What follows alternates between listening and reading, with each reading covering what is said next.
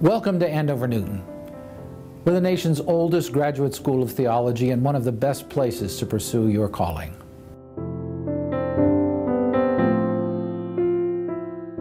There was a receptivity, not only amongst students in the community, but among faculty as well, to really articulate that call and understand how it is that God is working through us.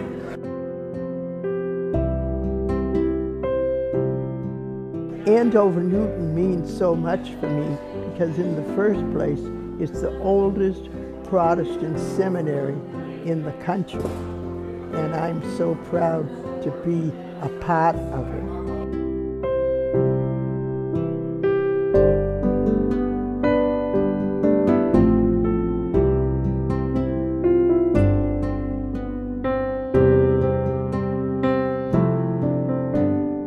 I started the liturgical dance that is now international. There is a Sacred Dance Guild, and that is held every year.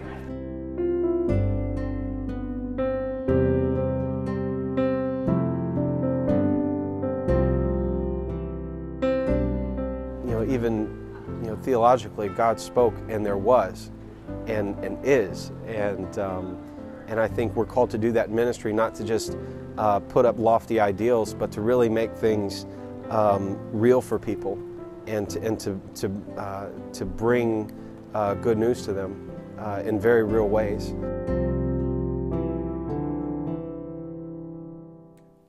Hello and welcome to Careers That Matter, Andover Newton Theological School's first webcast event. My name is Ashley Gay and I'm a student here. We are broadcasting live from the Mass Bible Society Media Center here on the Andover Newton Theological School's campus. With me today is President Nick Carter, and we're here to discuss careers that matter and how pursuing theological education can prepare you for your career goals without compromising what's important to you. Before we start, I'd like to point out that this broadcast has a chat feature, so please be sending your questions along. I will have my classmate Aaron Stockwell here at the controls. We will continue to answer your questions until 12:45 Eastern Standard Time, at which point you can continue to send questions to the admissions office at admissions@ants.edu or on Facebook. Before we start, I'd like to begin with a prayer. If you would all join me. As we gather now across the distances, we call upon God to be with us. God of love, Spirit of understanding, we thank you for your goodness in the world. We praise you for the gift of life. We thank you for the fortune of having choices, and we ask for discernment in navigating our opportunities. Guide us to be honest, clear, and direct. Grant us grace as we consider our future vocations and inspire us to engage as we face our present world. Help us to create an atmosphere of loving kindness for all our brothers and sisters. Amen. As I mentioned, I'm a current student here in the Master's Program of Theological Research. My plans are to become a professor of theological aesthetics. Now, I know what you're thinking. Nothing could sound more theoretical, more removed from tangibly engaging what matters. But for me, the relationship that theology and aesthetics share is that embodiment. It's that tangibility. It's giving form to faith, embodying what you believe. And that's why I chose Andover Newton, because I feel that the faculty here and the coursework has prepared me to have an embodied ministry as rich and imaginative as my theoretical findings. But enough about me. We're here to talk with Nick, and so I'd like to turn it over to him. Nick Carter, could you share with us a bit about your theological and educational background, your professional background with our viewers? I'd be happy to. Thank you, Ashley. And good afternoon, everyone. I'm one of those people who's had many careers and one vocation. I've had the privilege to be able to work in the church and out of the church, in the nonprofit sector and in the private sector. But all the way through, and I hope it'll become clear as we talk, that there really is a common theme for all of this, and that's my own search for a way to live an authentic life of faith in whatever circumstance I happen to find myself. My wife and I went to seminary together in upstate New York. I had been teaching high school. She was a social worker, and we made the decision to go to seminary together. And it was an important decision for us. I had the opportunity to study at a school that also had trained Martin Luther King, and since he had been such an important influence in my life, I was able to share some of the same professors, and I felt it prepared me well for the career that I first pursued. When my wife and I graduated, we started a ministry from scratch. We began to work with young adults in a really interesting neighborhood of Rochester, New York. And we started a coffee house and a religious experiment, and we had poetry and classical music and folk music. It was an exciting time, and we really had a chance to deal with people who had sort of been turned off to traditional religion, but yet were still interested in trying to explore their life of faith. So for us, it was a fascinating time. From there, we found ourselves lured away to New York City. My wife worked in a prison ministry in New Jersey, and I worked denominational offices in New York City. And from there, I went to the pastor of a local church in the North Shore of Massachusetts. It was a fascinating church, a church that is deeply committed to the community. It had 8 different corporations, and it had a home for boys and a home for girls, a nursery school, 200 units of low-income and handicapped housing, and then we created a property management corporation to deal with all of those different ministries. And for me, it was a chance to watch different ways in which a local church got involved in its community and cared for different kinds of people, and watch different people relate to those different programs. While I was a pastor, I'd been very involved in the peace and justice movement in the United States, and through an unusual set of circumstances, found myself called to Washington, D.C. to become the executive director of the nation's largest peace and justice, grassroots peace and justice organization called Sane Freeze, and work there at the national and international level for a halt to the production and distribution of nuclear weapons. And that was an exciting and fascinating time. And because of that, I developed some relationships with several foundations, and they called me to my next career, which was working with young organizations to try and help them reach a level of sustainability. And so I worked with several nonprofit organizations, and they would helicopter me in, and I would try and work with them in those different situations. Ended up working for a for-profit company that built public-private partnerships, tried to secure private sector dollars for public sector services. And it was from there that the folks here at Andover Newton found me. I had gone off to found my own consulting business, working with religious and educational nonprofit organizations. And I was able to discover in the midst of the search to come here that God had a very interesting plan for me to teach me these different skills in these different places so that I could put them to work here. So for me, it's been a fascinating journey in many different iterations and careers, but all the while a chance to discover myself and what it was that God had called me to do. Fascinating.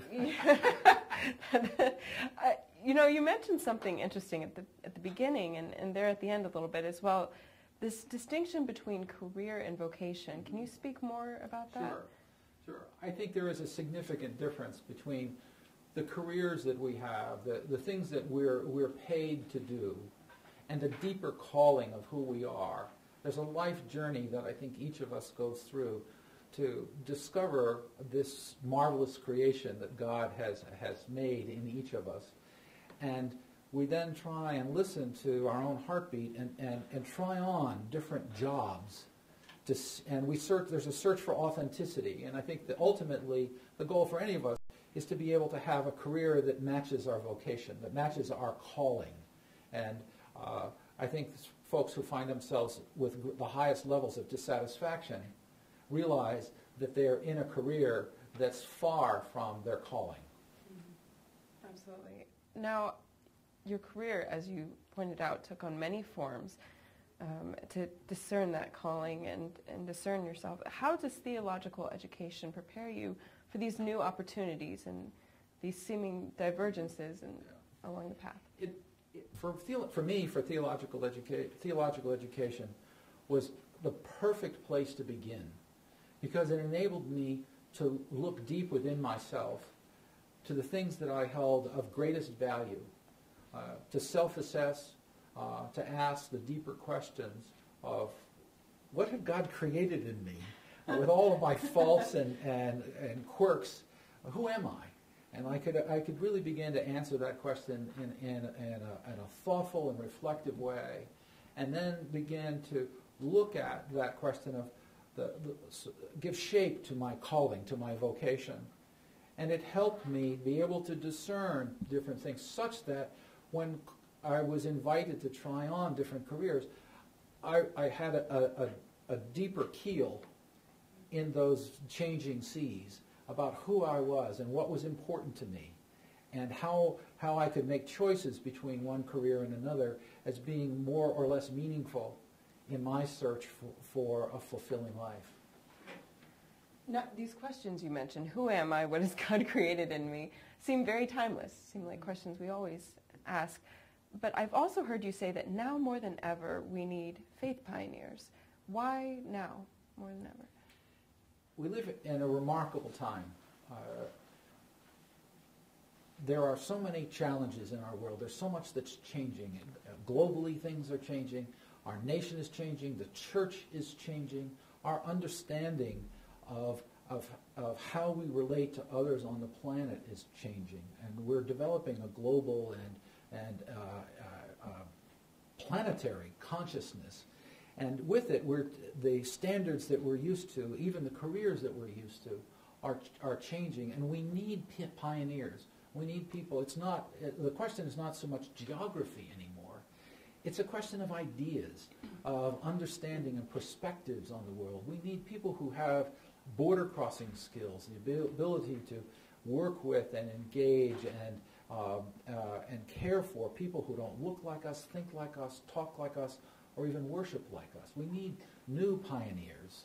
Just as there was a different age when people were busy exploring new geographies, we have to explore new relationships and find ways to build a greater, as Martin Luther King called it, a beloved community. And we need people who are willing to take that on, to address issues of poverty and injustice and religious difference.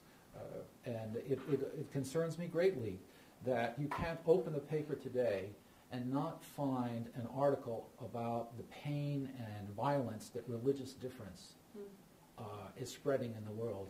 And it begs the question, who will lead us? Who will help us? Where is the source of hope in the face of these tragic circumstances? We really do need people of faith who are willing to be pioneers and explore this territory. I love that image of this ideological terrain that we're navigating now. And I know that a lot of people joining us today are in this moment of navigating the terrain of how do I make these choices in my vocational path. Can you give any advice to them at this time? Well, everyone's own path is different, so I want to be careful about categorically giving advice. I think each of us is on our own search for authenticity, and I think it's important to take some time to reflect. We live in a fast-paced world, and often we're presented with choices, and the tendency is to want to grab one quickly and go. If there's an opportunity to explore, to reflect, to prepare before one dives in, I think it's really valuable. That's one of the things that we often find in students who come to seminary, is that they find a yearning to want to do something important with their life, but they're not quite sure.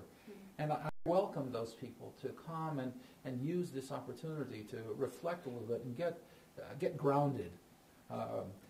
Because once we get out and get ourselves involved in something, particularly if we've chosen a career where we're trying to help others, if somehow we're wounded or we're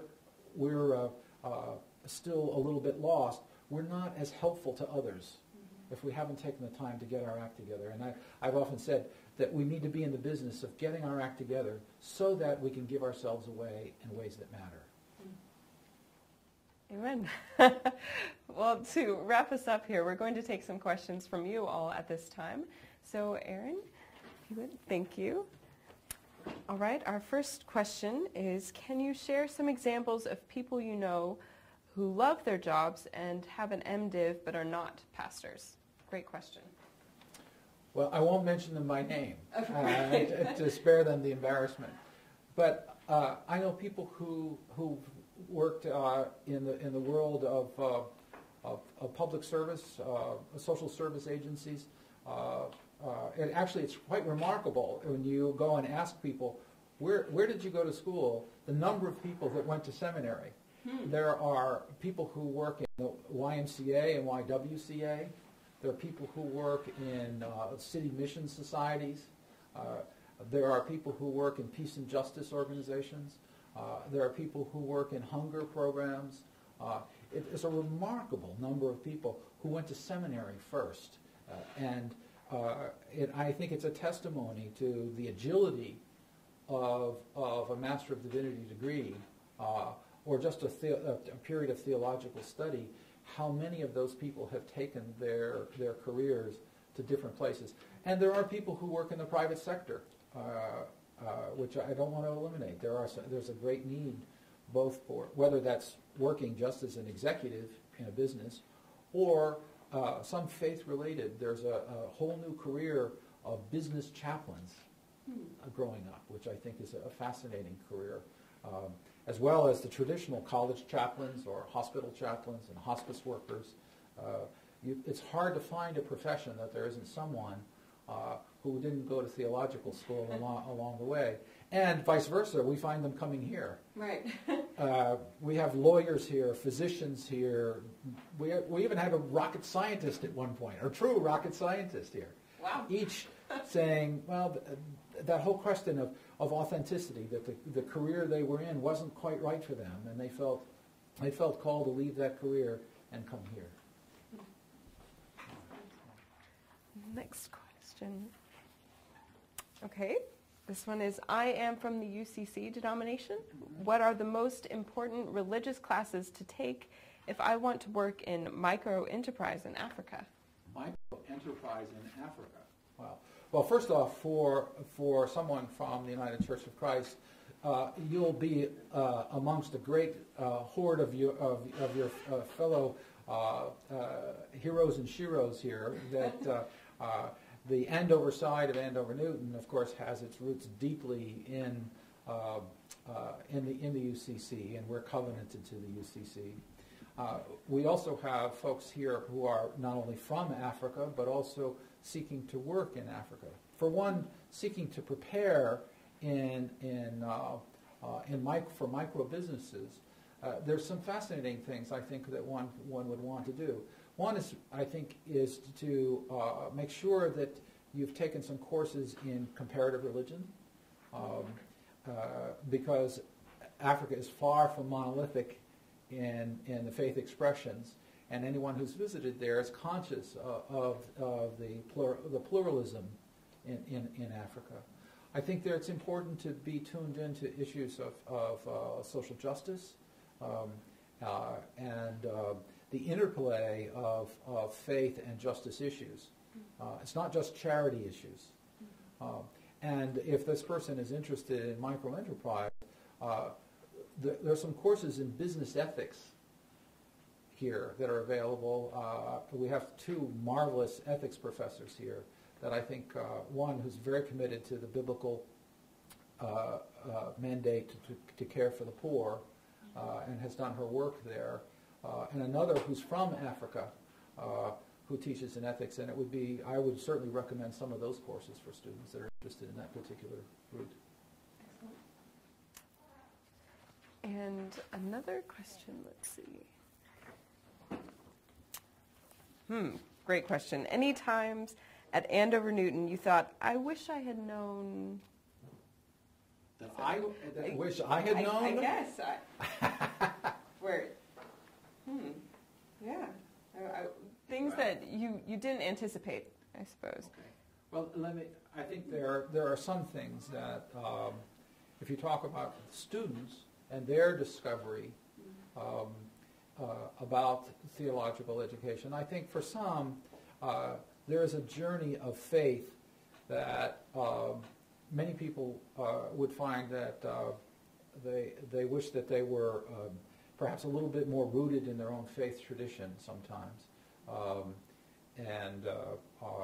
Because we're seeing an increasing number of people who have less traditional church backgrounds. And while they can thrive here, it takes them a little longer because they're coming to a theological school. And I think that's important. I think for those of us who are part of the community, are often surprised at the what I call the hidden curriculum of a theological school.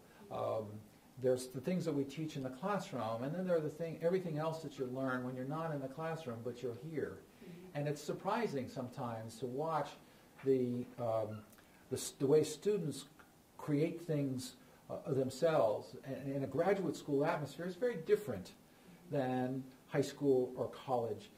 People are much more directed and much clearer about what they want to get. And so they'll often come together and create things on their own. Discussion groups, social groups and things, and it's often surprising to people. So I don't know if that quite answers the question, but... No, I think that's great. That's a great start on that question. And our next question is it ever too late to enter into the ministry for the purpose of becoming a pastor? Another great question. Well, I can say that 2 years ago, I handed a diploma to a woman who was 72 years old and who is now working as an associate pastor in a church. So, too late? Oh. There you are. No, it's never too late. And, you know, it's one of the things that all of those who are involved in admissions here are just fascinated by the personal stories of people who come to seminary. As I mentioned, there are people who've had successful careers in business. We've had venture capitalists come here and folks right from working in a successful law firm to physicians who have just walked away from those careers and they have a remarkable story to tell about how they've been wrestling with their commitment to care for others and feeling like the profession they were in wasn't quite the right fit for them. It's not so much a rejection of that career, but just for them it was the wrong fit. And so people will come here in their 20s, right out of college. There's a good gaggle of folks who are in their 20s here, but there are folks in their 30s and 40s and 50s and not as many. But there are people here in their 60s and 70s. There are some folks I call passionaries. They're not even interested in traditional church roles, but they have some real passion about wanting to make a difference in the world. And some passionaries come to us right out of college, but there are some who they've raised their kids and paid their mortgage, and then they're saying, I have a real passion to want to do something with my life, and how do I tool myself up for that? And they find that seminary is the perfect place to sort of bring their passion. Wow, I love that term, passionary. And like you said, it's never too late to integrate that career and root it into vocation. Our next question, the opposite. Is it ever too early to go into the ministry? This is something you touched on earlier with the time to reflect before you engage. Well, I think there's part of a faith journey that everyone has. And there is good Protestant theology that, in a sense, recognizes that we all have a ministry in our work. I think there's an opportunity to demonstrate our faith, to give witness to the things we believe in every day of our lives, and you could very easily call that ministry. Then there are positions of leadership within the church or other positions that are more formal professional ministries. There are people who come here primarily for that. We have lots of lay people who have no interest frankly, in a professional career in ministry, but their own personal ministries want to come here. So it's, in one sense, not too early. We are a graduate school, and so in order to be accredited, we can only take a small percentage of students. Only about 10% of our students can be admitted who don't have an undergraduate degree. Now, fortunately, we can stay flexible enough in that 10% when someone comes to us with an unusual story that we feel like they're mature enough and ready enough to be here, we can welcome them. So. Excellent. Well, we have time for one more question. Our last question for today is, why not just get a degree in public administration or social work? What's the difference between that and a theological degree? Those are important degrees, and there are many people who have those degrees who are doing important work. The difference, I think, is the taproot and the resource of one's faith.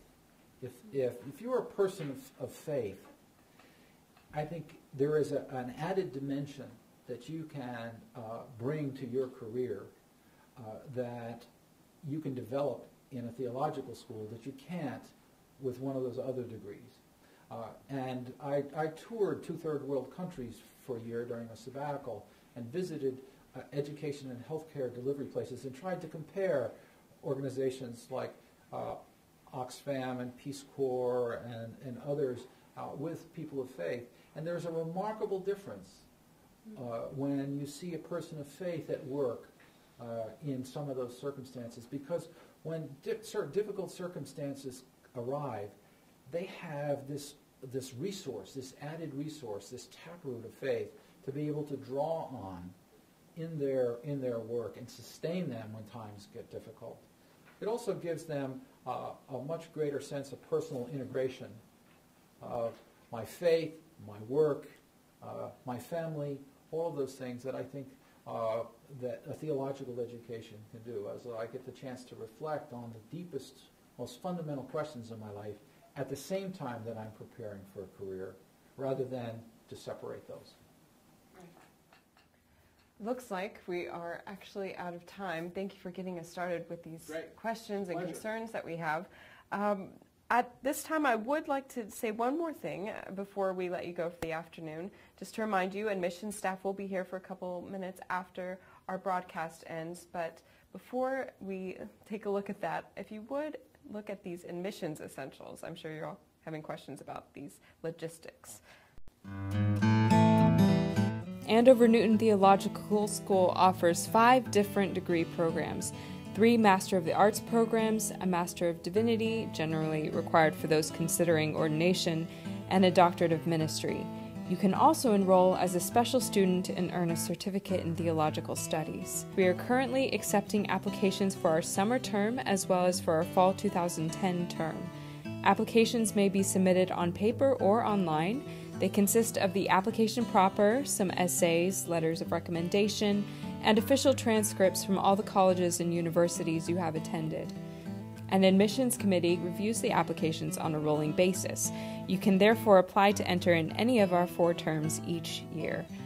Merit, scholarships, and need-based financial aid are available. For further information, please contact admissions at ants.edu or call 617-831-2430. Thank you all for taking the time to join us today. On behalf of Nick Carter and the Andover Newton community, I hope to see you on campus soon. God bless.